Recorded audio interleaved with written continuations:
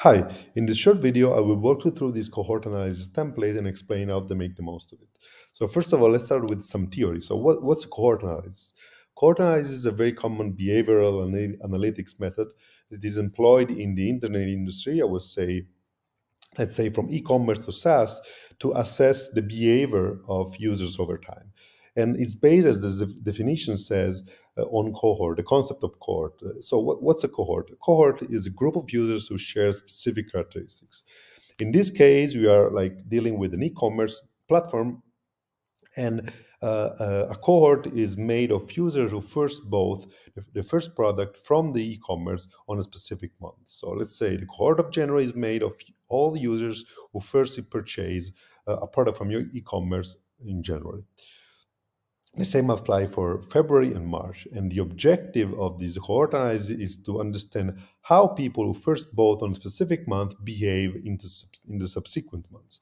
So and ultimately get their retention rate. So how many of those who bought first on January keep on buying in February, March, April, and so on and so forth.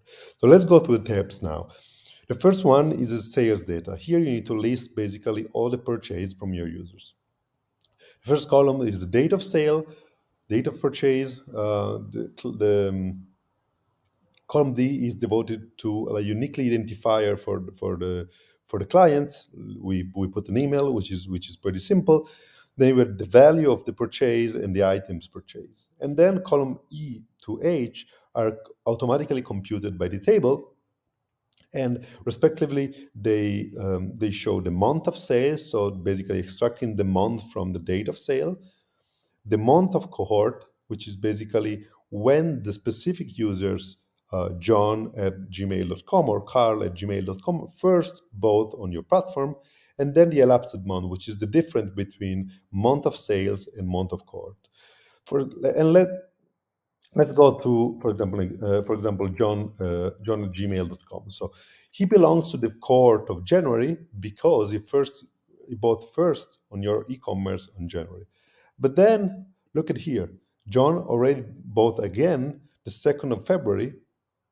So the month of sales is now February, but the cohort is still January because he firstly bought in January. And then the elapsed month is 1, meaning that if he bought again 1 month after his first purchase. And let's go also here, he bought again in February, and then he bought again in March, meaning that here the month of course always the same because he first bought in January, but then elapsed month is 2. And through this calculation, we're then able to show a chart, basically like a table. It looks like a chart, and show you how frequently people bought and their retention rate. To see it, let's go to the cohort page. So the cohort page actually shows the cohort, and let's go through the second table first. So here you see that like the cohorts are listed in the first column, and then all the other columns are devoted to the elapsed month. For example, elapsed month 0 means that 5 people actually bought product on January. Of those 5 people, 3 of them bought 1 month after, in February. 3 of them again bought 2 months later, in March, and so on and so forth. The same for the second row. The second row belongs to people who bought first on February, so cohort of February. 2 people bought 0 elapsed month later, so on February, and then 1 month elapsed later on March, April, May, they respectively bought 1.